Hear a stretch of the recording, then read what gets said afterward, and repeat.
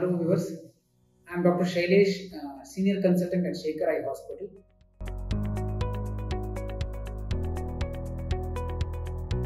Today I would like to talk to you all on a very important topic on squint or strabismus. Commonly, the public will tell this as an abnormal eye movement in a child or adult. It affects all age groups, more common in children. So we call it as a squint or a strabismus in medical terminology, but as a common words that we use is a deviation of the eyeball or misalignment of the eyeball or abnormal eye movements. It's the various ways they present with and the various ways the people or the parents understand about the disease.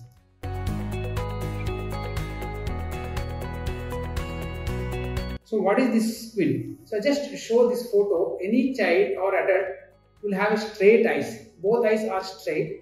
There is no deviation this way, or there is no deviation inside in right eye or left eye. So they will have straight eyes. But in some situations, like you can see these eyes, so the eyeballs is going inward, and that is called as convergent squint. So these kind of squint we have to pick up early and treat them early.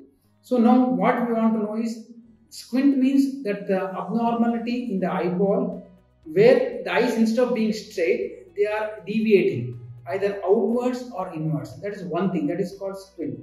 Now, when it is seen, in some people it is seen in children especially, it is seen right from the early childhood, that is right from birth itself. Some children have, or some children develop after 6 months or 8 months of age. Then there are different types of squints here. One is the inward squint, that is the eyeball going inside. Another one is the outward going squint, that is exotropia, what we call it. There are two types of squints. Another type of squint or abnormal eye movement is called nystagmus, where the eyeball keeps shaking. Sometimes shaking inside, sometimes shaking outwards. And sometimes it is stable. So these are the various types of squint part. Now, in some situations, the parents complain that there is no squint, but at times the eyeball keeps deviating in one direction. Like they say whenever they take a photo or they go to a party, then they see that the child's eye goes out, or someone says that your child's eyesight or the eye alignment is not correct. But when you see, then again eye looks straight. So this is one situation where a child can have squint, but it may not be picked up. This is called intermittent squint. The squint is manifested on and off. Whenever the child is very weak or fatigued or not focusing on any object, the eye tends to deviate outwards. This is also called a type of squint which is called intermittent squint, where the child is not able to hold on to the eyes in a straight position.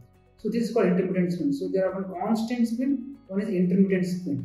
Constant squint where the squint is all present all the time, either it is inward or outward.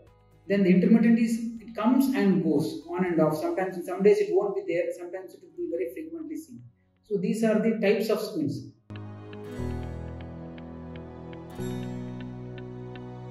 So who all will develop squint? This can be seen very early in age, well as in the acquired form, where it can be seen in the adulthood also. In children, it's commonly seen after about 6 years of age, where the child slowly on its developmental period develops a squint in either in the inward way or the outward squint. Then in acquired form, the squint can be developed in case of adults also.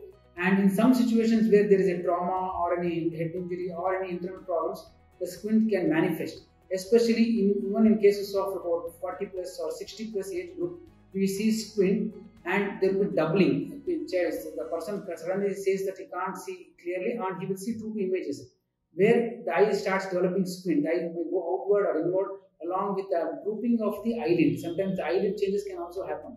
These are commonly seen in the elderly age group and usually in diabetic and hypertensive patients. But this is less common as compared to the childhood squint.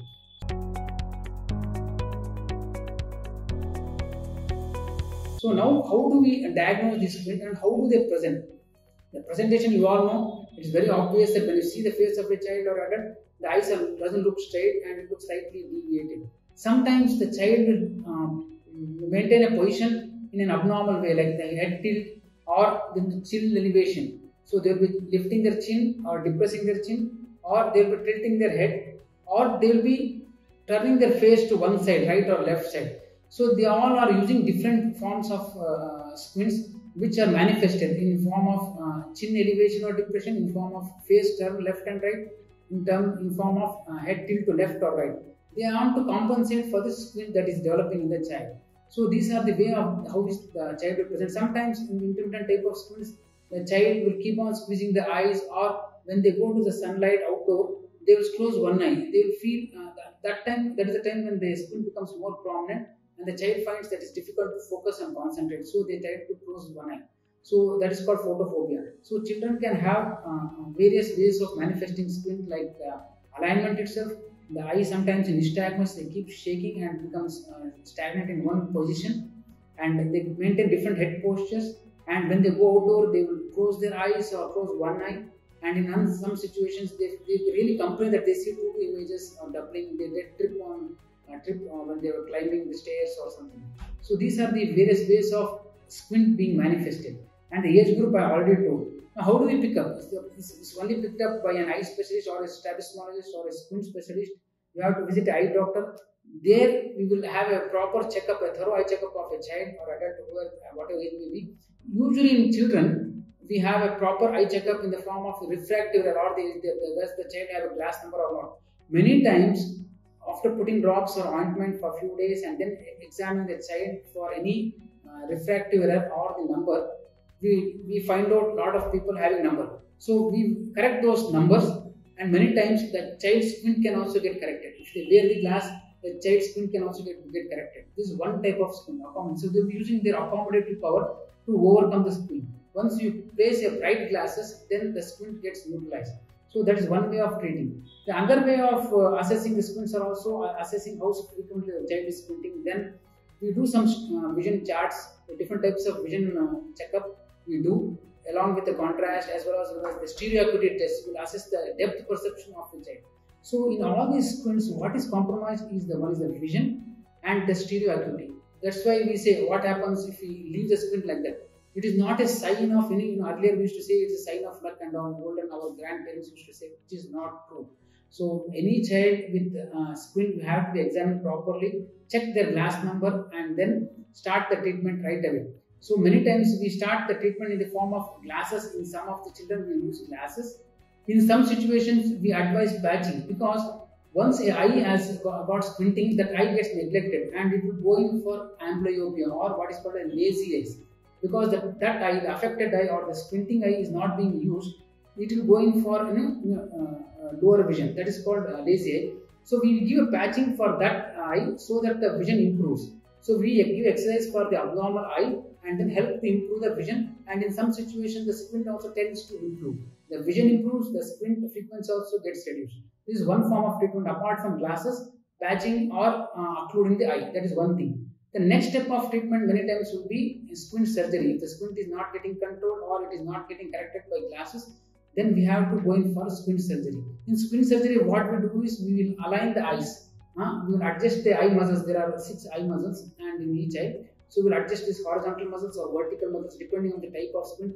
We do measurement of the squint and we have to calibrate, and then we do the stereo acuity and other visual parameters we take into consideration.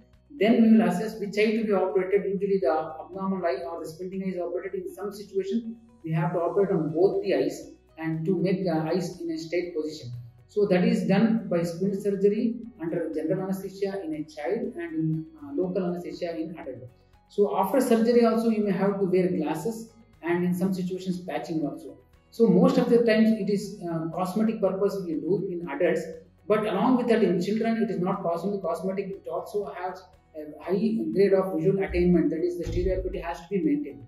So whenever we see a squint, we should not feel that it is a sign of luck. We have to get it checked by a proper eye specialist where it is properly ascertained, especially in children. I would stress once again, any child who is of lesser age group of 5 to 6 years of age group showing any small sign of any squint or deviation in the eyeball, please get it checked, so that we will prevent the eyeball from going into further squinting as well as further going in for the amblyopia or laziness. So if we treat early, many times we may have to operate at the age of 1 year itself or 2 years to correct the inward going squint. So if you operate and make the eye straight, the child will start seeing better, then the laziness of the eye reduces, then the stereo acuity and the depth perception can be preserved. So it is our responsibility to see that the child is properly examined, properly approached and treated on time, so that the other part of the visual acuity is preserved. So please feel free to contact us, and feel free to take help of a medical professional for squint in child as well as adults. Thank you.